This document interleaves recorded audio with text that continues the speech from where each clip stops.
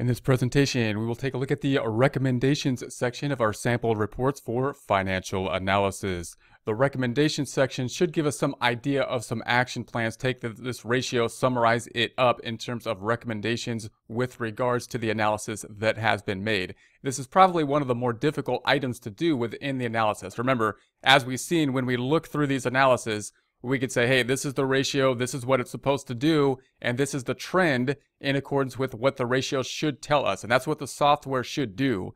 And then we need to take that information typically and go into more detail in it and say, well, what is this telling us in terms of our particular company? That's a bit more difficult. That takes more insight. That takes something more than just simply automation in order to put something into a system for the system to be able to calculate something like calculations. It's something that can't be done by something that would be similar to a calculator or a computer. It takes more analysis about the company in order to do so. So we'll just read through the recommendations here in our sample report. Ashok Leyland is a second largest manufacturer of medium and heavy commercial vehicles in India. It had 24% market share in the domestic medium and heavy vehicles segment of the fiscal year 07 and marginal presence in the LCV segment, light commercial vehicles. Ashok Leyland is also a key player in the passenger bus segment, with almost 49% share of the fiscal year 07. CVs continued to 92% of revenues in fiscal year 07, while engines and spare parts contributed to the balance. Transportation a structural change. The CV segment in India is going through a structural shift with the government's thrust of road development projects. Road sector has gained significant advantage over railways that has been mainstay for transportation of coal, food, grain, and cement till now. If one considers the trends of the developed nations, almost 2/3 of the non-bulk goods are transported through roads. The completion of the Golden aimed at connecting 4 metros and the east-west north-south corridor will result in availability of a network of 12,000 kilometers of connectivity. This will give a major fill-up of road transport. Bus segment is a growth story. The bus segment has the potential to witness the expansional growth witnessed in good commercial vehicle during last 3 years. We agree with the view of the management about the potential that the bus segment has. Our belief stems from the fact that straight transportation are operating at significantly high utilization levels, 120% to 130% of their capacity, though the STUs are facing resource crunch due to number of reasons. We believe the renewal of fleet is an evaluationary in long-term run. Aggressive expansion plans. In order to cash in on the industry growth story, the company has lined up an aggressive expansion plan whereby it will be more than doubling its capacity over the next 2 to 3 years by making an investment in the region of Rs 440. Included in the expansion plan is a brand new integrated plant for 50,000 vehicles per annum in the state of whatever state that it, which will not only help to save a transportation cost, but will also provide certain fiscal incentives. Sector.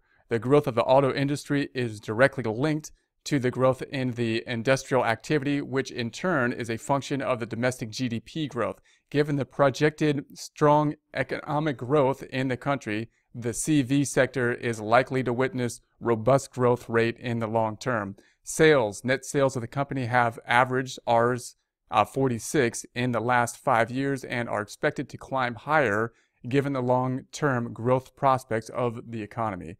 Current ratio. Ashok Leyland average current ratio during the years 03 and 07 has been 1.5 times. This indicates the company is comfortably placed to pay off its short-term obligation, which gives comfort to its lenders.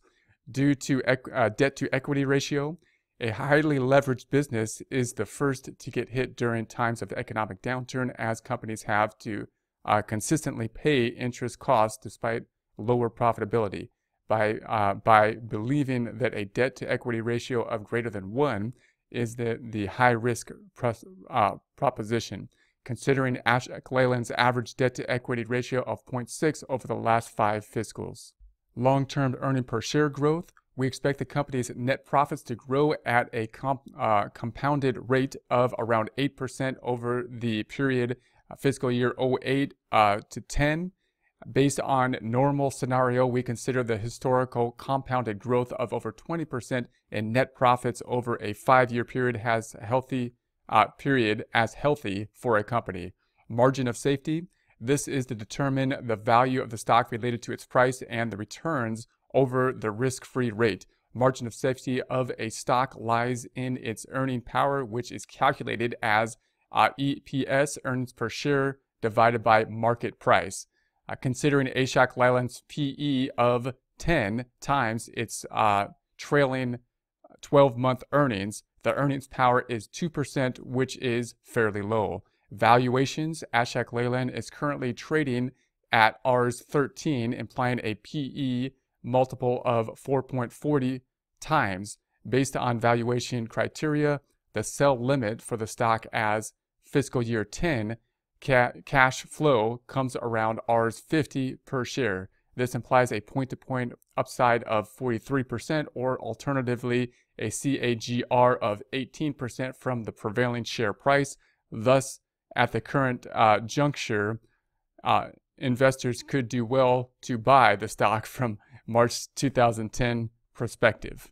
So note we have within the recommendations, we got some summary about the actual company, and then some predictions that are taking information from the ratios, but also applying them to the company itself, also taking into consideration past performance as well as future performance, as well as economic conditions and basically averages for the market, and pulling those things together in terms of trying to put together a summary information based on the type of analysis we have, as well as possibly market conditions, segment conditions.